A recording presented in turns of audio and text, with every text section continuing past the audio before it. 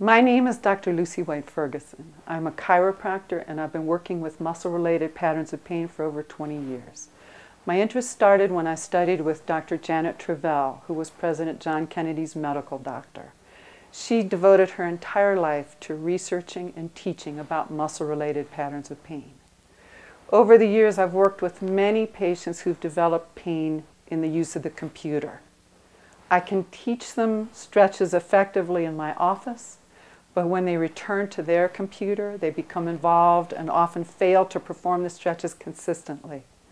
That's the reason for the development of these videos, so that people at their computers can perform stretches correctly and consistently and hopefully enjoy them at the same time. People develop pain at the computer because for long periods of time they maintain the same positions and they perform repetitive functions. These activities put stress on the muscles tighten and become knotted. This condition is called myofascial pain syndrome. When the muscles are knotted and tightened in this way, they cause local pain and tenderness, and they can refer pain to other areas. And they also affect how joints work and how nerves work. It's important to remember that you can't just work through the pain and expect it to go away. But stretching is an effective means of both preventing problems and treating problems because the tight bands of knotted muscles can be stretched out back to their normal length and normal function and a pain-free state. In order to perform the stretches, it is helpful to stretch muscles in groups. For example, if you have pain in your arm or hand, it can be referred from muscles in the forearm, the upper arm, the shoulder, the neck. Also, the posture in which you hold your upper body affects how you coordinate the muscles. It affects the load that goes into the muscles in your forearm and hand. So for this reason as well, it's useful to stretch the muscles in groups. Likewise, muscles in the neck can cause headaches and upper back pain. Lower back pain often is referred from muscles in the front of the back. So these videos are arranged in groups of stretches so that it is easy to stretch the muscles that are involved in the overall problem. In order to stretch effectively, when you use these videos, it's important to coax the muscles, not to stretch into pain. If you overstretch, the muscles will resist and often will become tighter and you'll be stiffer at the end than when you started. If you want to stretch a little further, it's worthwhile to use your breath. Breathe in, and when you breathe out, there's a natural relaxation that makes it easy to stretch a little bit further. Don't expect to stretch the same amount from day to day because there are natural variations in the muscle tension, but consistent use of the stretches over time often brings relief.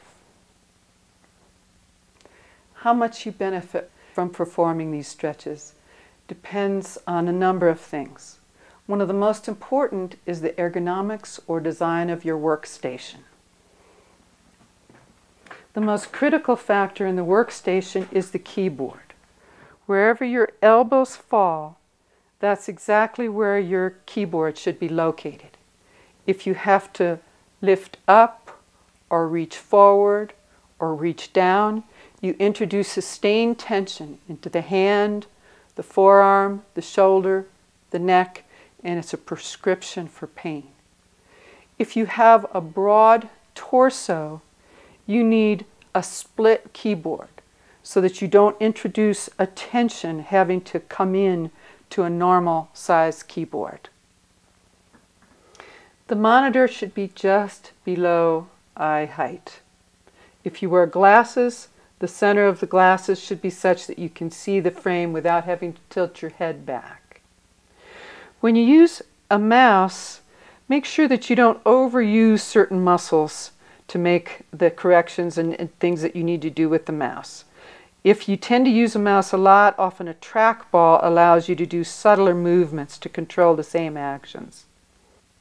It's often helpful to have a footrest so that you can relax your legs and lower body, a lumbar support can be helpful. You may want to tilt the chair seat or have a tilted cushion to place your body in a relaxed and restful position while you're working. If you have arms on your armchair, it's important that they be at the proper height. If they're not at the proper height, be sure to pad them, because even a small difference in the height of the armrest can introduce tension that again can affect you seriously over time. Other factors that affect your benefit from these stretches include your overall physical condition, so aerobic exercise is recommended. Your diet and nutritional status is important, so it's worthwhile to avoid empty calories and eat healthy proteins, fats, and carbohydrates. Good sleep is important because muscles relax fully when you get good sleep at night, and it's helpful to address any sustained sources of emotional stress and strain. If you develop pain problems with the computer that are not easily addressed, then it's worthwhile to consult with a healthcare professional.